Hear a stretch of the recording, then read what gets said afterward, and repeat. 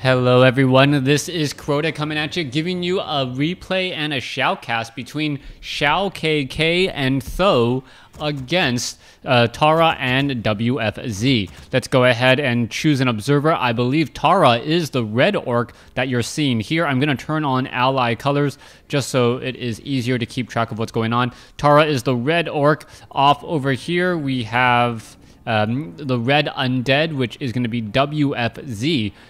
Tho, nope, this is actually XiaoKK spawning as the teal orc. And finally, we have Tho spawning as the teal human. Now, oh, this is just so weird, hearing the WarCraft, the orc song, instead of the human song when watching a replay. Just a slightly different, a little bit more drums, I think. But other than that, nothing really to talk about. Now, we are doing a 2v2, and I know a lot of you guys out there really enjoy 2v2s. So I thought I would go ahead and give this a cast. Now, Knollwood is a map that both of these players should be rather familiar with. Knollwood is a rather large map. There are 6 spawning locations. And you pretty much have a 2 out of 3 chance that one of you is spawning directly next to your opponent.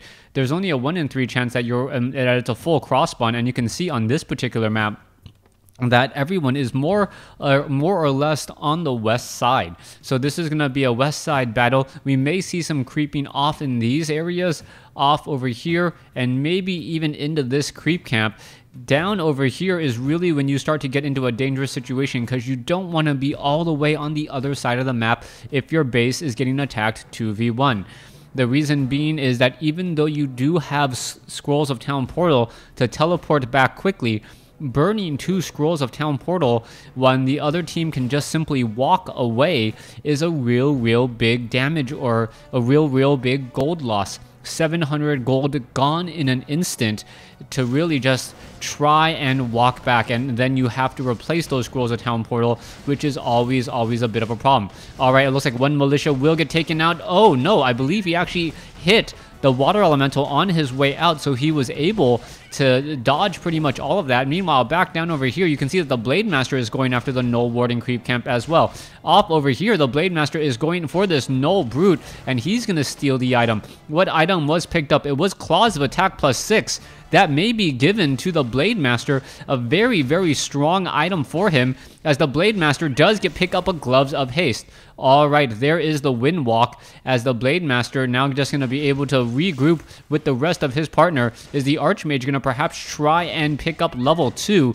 That could be the case, and I believe they are communicating with each other. Otherwise, the Blade Master may accidentally steal some experience from the Archmage. Alright, no Brute is going to get taken down. You can see that there are a whole bunch of skeletal minions here trying to run away. Oh, they are going to get the Water Elemental, though, and that may have been a big change there, as we are now looking at skeleton warriors getting taken down. Meanwhile, Blade Master finishing off this creep camp here does have those Gloves of Haste, and it should be given to the Blade Master shortly. Meanwhile, the other Blade Master has double healing salves, double circlets of nobility, dust of appearance to spot the other Blade Master, and also a speed scroll.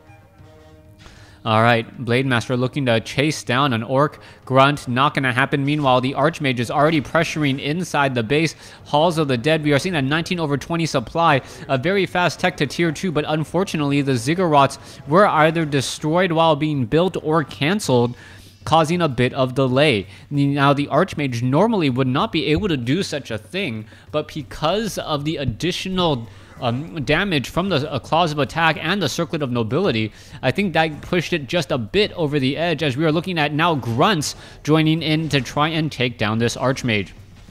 Meanwhile, the Blade Master is going to every corner of the map, getting all of the necessary good items. This Null Brute will get taken down here in just a second. There was a critical strike. What item was left behind? It looks like the Gloves of Haste or another Circlet of Nobility. Not quite sure, unless perhaps the other Blade Master had taken it down soon or earlier. Meanwhile, off to the north, the Blade Master is going into the Orc town, trying to really harass this Orc peon line. So far, though, the Blade Master has only gotten a very low number of kills. Hold on, that peon may... Oh, starts building an Orc burrow. That was not a smart idea at all, as you know, that building that Orc Burrow, it ends up getting a cancellation there, and that is just a bit of a problem. All right, this one peon gonna go ahead and run back inside. He noticed that there was the Windwalking Blade Master. The Blade Master is still low on hit points, so we'll see if he does come back. Meanwhile, Scroll of Town Portal, as that was a 2-on-1 gank here. The Blade Master now is going to be forced to run back here, as we now see that the Blade Master is attempting to take down this Orc Burrow for the second time. All right, the Orc Burrow down to 70 hit points, down to 30 hit points. There's the cancellation. And, oh, the peon jumps back in once more. We are still seeing that 28/30 supply, though, so that is going to be a significant delay to the Shadow Hunter. Back over here, Archmage may try to go after this mercenary creep camp here and get some just get some mercenaries. Mercenaries are very strong in the early stages of the game, and the Blade Master still constantly harassing XiaoKK. So XiaoKK has not really been able to establish his tier 2 presence yet, just now building this Orc Burrow for, I believe, the 4th time. And the Blade Master, all he really has done is just constantly delayed. Now the Death Knight, on the other hand, the Death Knight is still sitting at level 1, and this really puts Tara and WFZ in a bit of a bind. They are not nearly as ahead as they need to be in order to catch up. Their opponents are much further along in terms of level. You can see level 3 on the Archmage coming in from Tho. XiaoKK's Blade Master, or no, that's the Paladin. Where is that Blade Master? Blade Master is sitting at level 2 and getting very close to level 3 as well. So the hero advantage is definitely belonging to XiaoKK and Tho, even though Tara was able to disrupt XiaoKK for quite a bit of time. Now, solo Paladin on this particular creep camp, and this is a very nice strategy by the Paladin here. The Paladin is making sure that he gets to level 2, picking up a Divine Shield, picking up a Wand of Mana Stealing, and should be able to heal back up these units pretty much up to at least half life in just a moment. Meanwhile, the Death Knight sitting at level 2, realizes that the Blade Master is right there, and wow, that Blade Master is on the run. Double Claws of Attack, +6, and now using the Healing Salve to try and get back up. Meanwhile, the Archmage is sitting at level 3. The Paladin is still going at it strong, trying to creep. I do not think this will give him level 3. It should get him very close, though, as that Water Elemental is going to get taken down. There's that Dust of Appearance, making sure the Paladin is going to go ahead and pick up a Ring of Protection +2. And then the Devotion Aura. Wow, Devotion Aura. No Divine Shield. 1.5 armor Devotion Aura instead from that Paladin, as we now see that the Blade Master and the Blade Master is here. All right, let's go into a little bit of an engagement here. The Blade Master has been windwalking right there, and let's take a look at this. Rifleman is right there. The Blade Master may try to get an easy kill onto some of these units, but hasn't been able to do so. No Dust of Appearance. Oh, no, there is a Dust of Appearance on the Archmage, and is it going to use it? And all the ground units are attacking it now. Let's go, taking it down. The Blade Master did try and steal the item. Who got the item? I'm not quite sure. The Paladin, yes. The Paladin got Devotion Aura. How funny. All right, so the Paladin with Devotion Aura and double Rings of Protection. That Paladin is going to be near impossible to stop, especially with the Shadow Hunter backing it up with Healing Wave.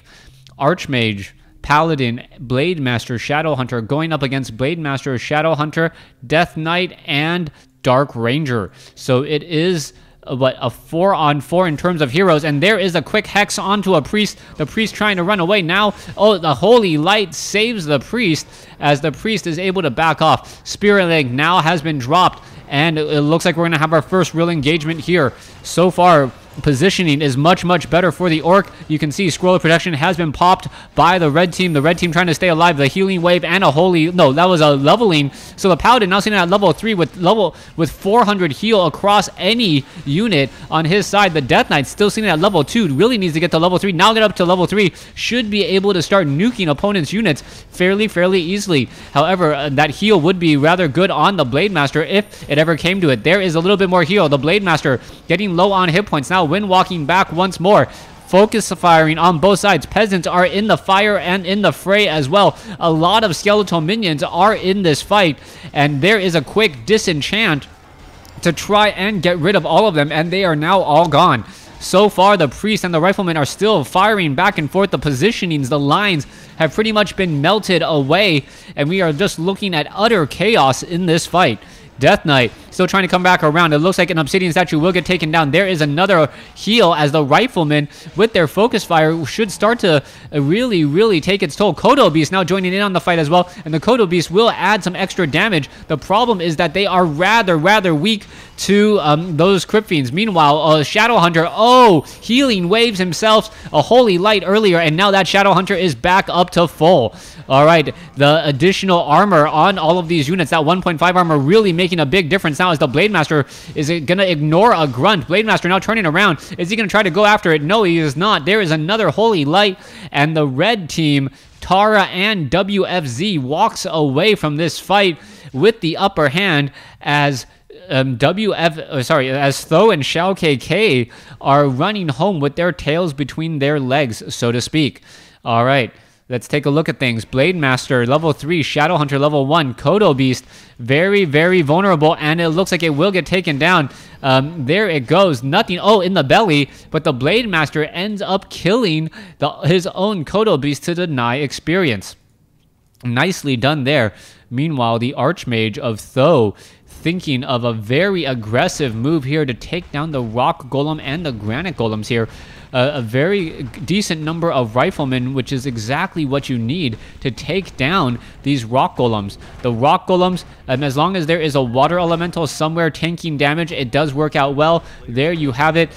You cannot attack with magic damage, obviously, as those Rock Golems are immune to magic. There is that Granite Golem, also immune to magic, now attempting to take down this Paladin. That Paladin is rather buff, though, with over 10 armor, and picks up a Tome of Experience, and Archmage picks up a Tome of Retraining. All right, Scroll of Town Portal now back over here. We are going to land. Where are they going to be landing? Off to the north, and here we go. This could be a very important fight. Paladin does have a Red Drake, sells some items, and what is the fight going to be? Ensnared, now down. All right, there is the Blizzard, and a beautiful position on the Blizzard. None of the units can actually get off to the north easily at all. All right, the Raiders, can they get there? All right, Archmage now looking to back off, but the Orc Burrows can now start joining in on this fight if need be, as we now see a Red Drake, a summoned unit, has joined in on the fight as well. So far, this is looking extremely good. The Archmage could try and get another round of Blizzard off, and yes, the Blizzard is raining down from the sky.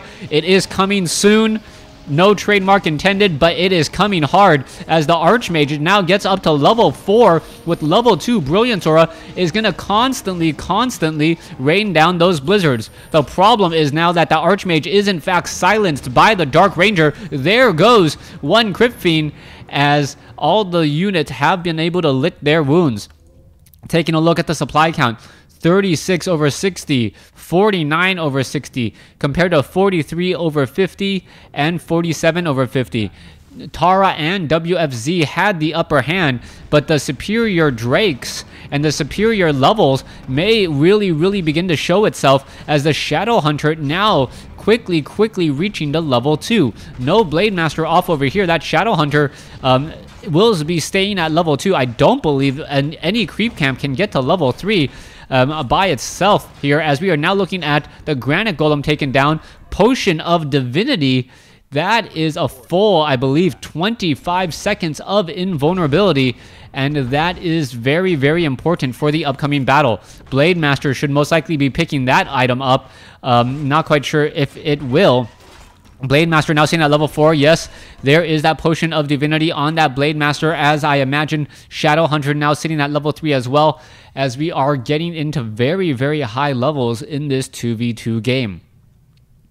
Now, at the 14-minute mark of this game, both of these teams have extremely large armies and have not gone into low upkeep. By staying in no upkeep, they are making sure that they are always able to train up more units by having additional supply, but also, more importantly, not getting taxed. This is one of those situations where, because you effectively, your army has a maximum supply of 100, you're able to get away with a lot less supply in actually trying to take down your opponent's bases.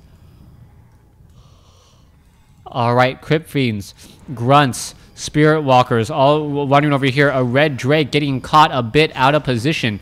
It's going to get taken down. There it goes without much of a fight. But here, what do we have? The Blade Master and the Archmage trying to catch up to an Abomination. There is Disease Cloud on the Abomination.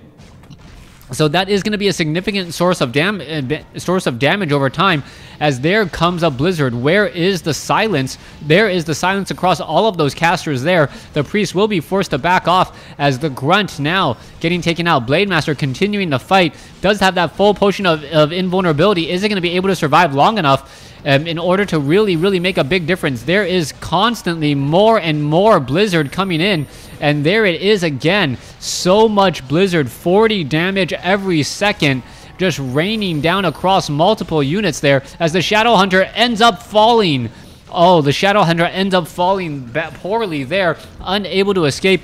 But is the Archmage, Paladin, and Blade Master enough to really win out on this fight? All right, there's a Kodo Beast. It is currently ensnared. The Abomination is currently being digested. It does take quite a bit of time, as the Archmage is pretty much blizzarding nothing at this point. We need to see some crazy fights here. Is that Blade Master going to get taken down? Yes, it will.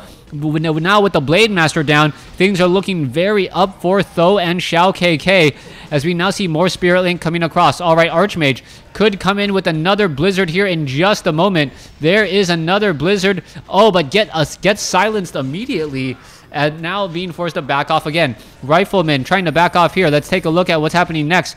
The Paladin is in the front position. All right. Oh, constantly getting healed. And now it looks like this Kodo Beast is finally going to get taken back out. All right, Kodo Beast down to 239 hit points. There is the Dust of Appearance.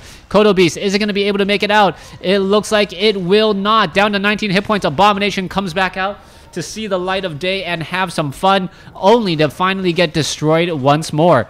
All right, let's take a look at this. Rifleman going after a Crypt Fiend. Not the best use of damage, as the what is this? The Potion of Invulnerability now used by the Archmage in order to stay alive. The attrition is just starting to take a bit too much away from the Red Army, as the Red Army now is being forced to run back the other way. Shadow Hunter without a Scroll of Town Portal, now with pretty much nowhere to go. Paladin has a Clarity Potion, should probably be quaffing that sometime soon. And you can see that the Paladin and Archmage are both getting very close to level 5. All right, Shadow Hunter picks up a Scroll of Town Portal. Very important there. Blade Master may be able to get off. Oh, can't get the kill. Grunt finally gets taken down there, as the Blade Master gets to level 5. Nicely done there, as really Tho and XiaoKK has a very strong lead in this game. They are up in terms of hero, and they are also up in terms of army size. Blade Master quickly takes on a Crypt Fiend, as the Blade Master is still trying to run forward. Oh, there goes a Raider, and there's a quick ensnare onto a Destroyer. The Destroyer pretty much caught in between a rock and a hard place. Is it going to be able to escape? I don't believe so. There it goes, giving level 5 to both the Paladin and the Archmage now. Level 5 Paladin means 600 hit point heal on a Blade Master, means that Blade Master is pretty much never gonna die. That Blade Master with that very high bursty auto attack can even come back over the top. Shadow Hunter now seeing at level 3 in a bit of trouble. Shadow Hunter trying to heal himself, trying to stay alive here, as the Blade Master getting oh wait, Blizzard now coming down. Blizzard really just destroying everything here, and that tech change to Blizzard really wreaking havoc onto the army. So much AoE damage. That Blizzard is pretty much destroying everything that you can see there, as the Archmage is forced to just constantly attack, hitting down multiple units, and it is doing a great job. All right, Archmage continuing the chase. Looks as though WFZ and Tara, their forces are starting to dwindle at a faster rate, almost getting outnumbered 2-1, and I do believe that this is going to be the GG. Dark Ranger at level 3 does fall, not before getting off another silence, but the Archmage is just not in any danger of falling, and the Blade Master is also not in danger of falling coming in from the teal team. And because of those two heroes, their damage is simply through the roof. 51 damage per attack with a very fast attack speed. All right, let's take a look. Where is this Blade Master going to be going next? The Blade Master is all maxed out. Gonna perhaps head down here. Tara's base is looking pretty sparse right now, sitting at 35 over 60 supply. Riflemen are going to be getting into position, and if they can actually take down a couple of these easy orc burrows, that will pretty much be the game. There's Blizzard now taking out a lot of those poor peasants. The peasants now unable to even properly mine, as there are some low hit point units. All right, Blade Master going after the A-bomb. A-bomb now falls. And continuing the chase, Tara gives the GG, and game 1 goes to Tho and XiaoKK. Thanks for watching. Thanks for listening. Hope you guys enjoyed game 1 in this series, where Tara and XiaoKK, even though they had a smaller army, was able to come out ahead. Thanks for watching. Thanks for listening. Hope you guys enjoyed it.